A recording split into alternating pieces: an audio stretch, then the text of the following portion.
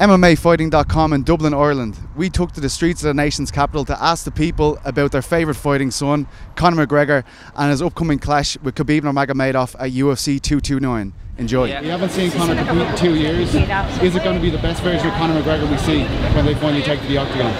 Well, hopefully it is, you know. It could be a bit of ring rust there because he's been out for 2 years. I think the fight with Floyd Mayweather also, he was doing mostly boxing training for that, so let's hope that he's got his wrestling on point because it could be a tricky night for him, I think. I hope so.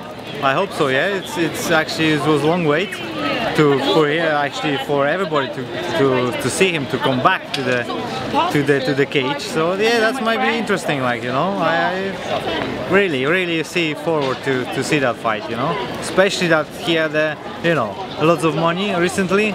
He really will step back, enjoy the life. So we will see what's gonna happen. You know, the thing is, like, if fight starts up like will start and you're on your feet. Talking about Khabib wrestling on that, he has to get Conor down, like, you know. So like, Conor starts landing punches on it. He's on about granite chin and all sort of stuff. But like, I fancy Conor, like, because it has to, the fighters like start off standing up. So although they're talking about the style match and stuff like that, and Chad Mendes, they kind of exposed that a little bit. Conor still dealt with it. People are saying, oh, he exposed him, but he still dealt with it. Like, Conor still came out with the win. Jeez, well, he has been out of practice for 2 years. Then again, there was that incident in New York, so has he really been out of practice? But I do think he's fighting Irish, so I do think he has a strong chance in this match. But he's been training, he's still been training, so he has a good chance, I think. But Khabib's good as well, so I'm not really sure. Will he be the best Conor McGregor you've seen on October 6th, do you think? No, I wouldn't say so. Khabib is a strong fighter, I have to say that.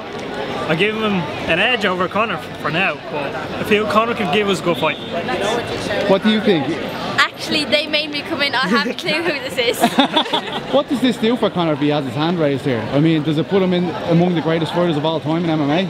I'd definitely say so, considering I'd say this is his biggest challenge altogether, because Khabib, he's this big figure, like, people can't really see him getting beaten, but I think McGregor can do it, and that it would make him all-time great. What do you think of them both, and the way he talks and his braggadocious kind of nature? It does get a little too much.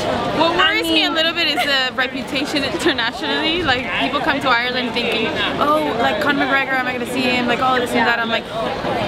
He gets in there October 6th. I think he catches Khabib.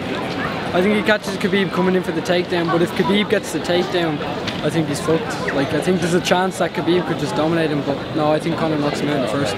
What do you think? I think the first round Khabib will just take him down and kind of play with him, but then the second or third round Conor will catch him and then it'll be off. So, both of you guys, right, you probably heard about the incident where Conor threw a dolly at a bus and it caused a lot of controversy in Ireland. Yeah. How did you guys feel about that? Did it lower your estimation of Conor when you heard that news?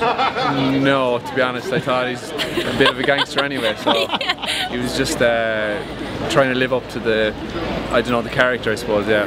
It was all a bit of a show, like, I thought it was a bit embarrassing, really. Babe, what do you think? Oh god, I haven't a clue. No, do not see. I was like, I'm standing here. Yeah, I'm just like, yeah. So guys, finally, who do you think is going to win the fight, Khabib or Conor? We're going to need a prediction off you as well, Khabib. I'm going to say Conor. Okay. Unfortunately, I'm going to say Conor. I'm not his biggest fan, but I think he's just... Khabib versus Conor. Yeah, it's hard. The odds are against Conor, and I think that has more to do with Khabib's record than it has to do. I think that's numbers rather than people actually appreciating Conor's style and skill. I think Khabib's a big wrestler, isn't he? He's like a Sambo kind of dude.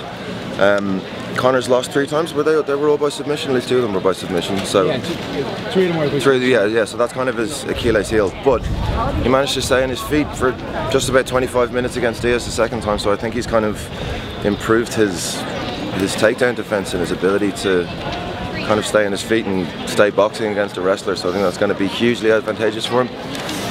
Yeah, I don't know. I couldn't call it, to be honest. I'm going to put my money on Conor, but I couldn't call it. I want to say McGregor, but Khabib, like I said, will give him a run for his money. I think Khabib is in with a chance as well. Your heart says McGregor, your head says Khabib kind of situation? To a degree, yeah, absolutely. He's a beast, like, you know. He is. Yeah. That's all from us here in Dublin. Be sure to check out MMAfighting.com for all your latest MMA and UFC 229 news. Thanks very much.